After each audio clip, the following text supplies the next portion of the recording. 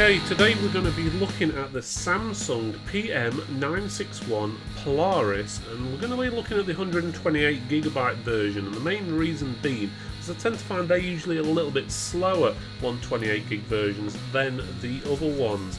But Samsung doesn't mention it being any slower. They quote, well, depending on where you look, up to 2,800 all the way up to 3,200 megabytes per second for the specific model. The product comes OEM packaged, so it just comes in a little silver bag, so it looks like something out of Shady Drug Deal. But other than that, there's not much to say really, because it doesn't come with anything. The model's no longer even listed on the Samsung website. It's got all the barcodes and everything on the front of it, but that's pretty much it, and the model number as well. Here's some basic information about it. The flash memory type is the Samsung 40nm 3D TLC NAND. It is a NVMe 1.1 controller. As I said, maximum is 320 megabytes per second, depending on where you read, and 650 megabytes per second write. Max 4K random read is 360,000. Max 4K is 150,000. It's the 2280 form factor, which is obviously M.2. Dimensions is 22 by 3.73 by 80 millimeters, and again it is packaged OEM style. So that's pretty much all the information I can find out about it, but we'll have a look and go from there. But first, here's a quick message from our sponsors.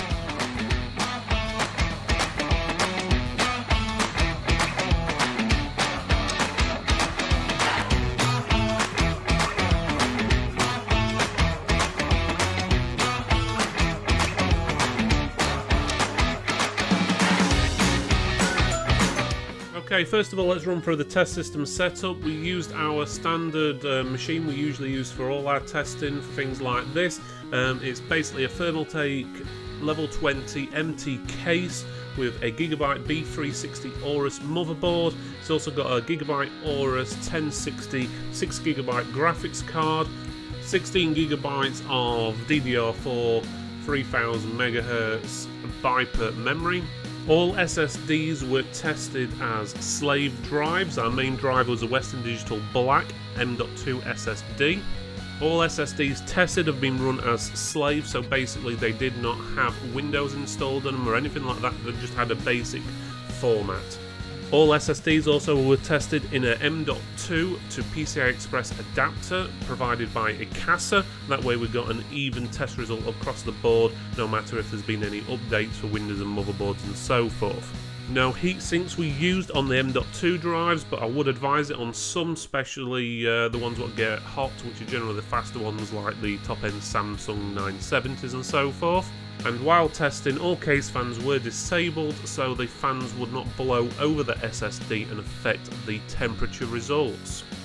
Okay, so let's have a look at the actual speeds. You can see on the chart here, it didn't perform anywhere near that 3,000 megabytes per second they were quoting, and was, well, actually 1,745 megabytes per second. Now I'm wondering if it's to do with it being a small size.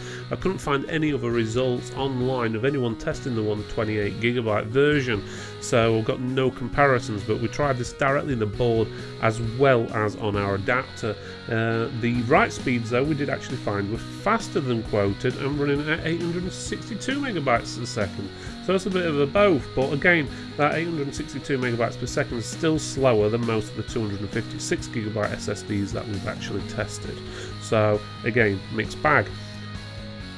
So we did the test again using Atto this time just to make sure. Again, it underperformed, only 1630, so 1630 megabytes per second on the read speed, and it actually performed slower than, for example, the Patriot Scorch, which is a lot cheaper and not far in front of the Gigabyte SSD we tested. On the write speed side of things, again it underperformed. It was the, or close to being the slowest NVMe SSD we've tested. Again, this is only 128GB version, but that was why we wanted to test this, because we've found they generally are slower, but it doesn't mention anything about that anywhere we can find. Temperature wise, it was actually pretty cool. It was the coolest NVMe SSD we've come across at 45 degrees, so that's actually pretty good. But saying that, it wasn't performing as fast as it should, so in theory if it was performing at 3000 megabytes per second, I would have thought it would get hotter.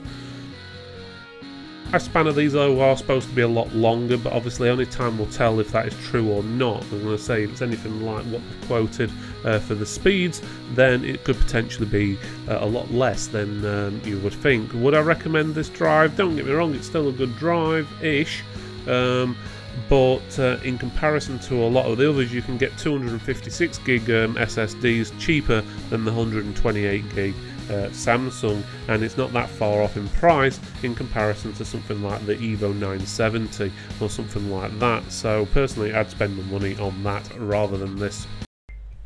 Thanks for watching this video all the way to the end. Don't forget to press the subscribe button over here. That way you'll get all the latest news and all the reviews we do on a weekly basis. Thanks again for watching, and I'll see you next time.